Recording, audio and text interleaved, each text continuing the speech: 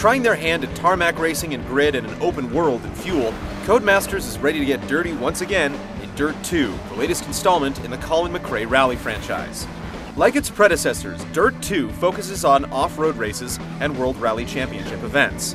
Unlike the first in the series, Dirt 2 will be heading to the Nintendo Wii. Though Dirt 2 is coming to multiple platforms, the Wii version will contain unique features. The game has 3 different single-player modes. World Tour mode has players competing for first place in various races across 4 tours.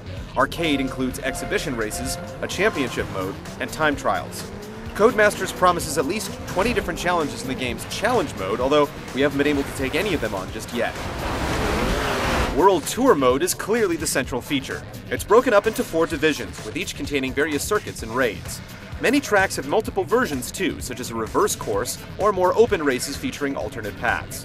We got to try out over a dozen different tracks, with many of the courses still hidden away for the final build. You'll obviously need a sweet ride if you want to cross the finish line ahead of the pack, and Dirt 2 offers 7 different vehicle classes. Players can rev up a BMW Z4, Hummer H3R, Mitsubishi Evo X, and many more. You'll only have 1 vehicle per class available at the outset, but earning gold medals will unlock more options. You'll definitely have some kind of choice, but there's no word yet on whether or not customization options, such as the liveries and conversion packs, will make it into the final Wii version. Players also have the option to go head-to-head with up to 4 racers in the multiplayer versus mode, or take on the challenge mode together. Versus mode lets players pick 5 different courses to take on in sequence, with the final standings determined by points earned for finishing in the top 3 spots each race. Unfortunately, the Wii iteration of Dirt 2 will not support any online functionality. Instead, you'll be restricted to split-screen action in the same room. What really sets the Wii version apart from its brethren is the various control options offered. There's the standard input via Wii Remote nunchuck, or the classic controller, but players can also use the Wii Remote like a steering wheel, or grab hold of the Logitech Wii Wheel for those with a peripheral.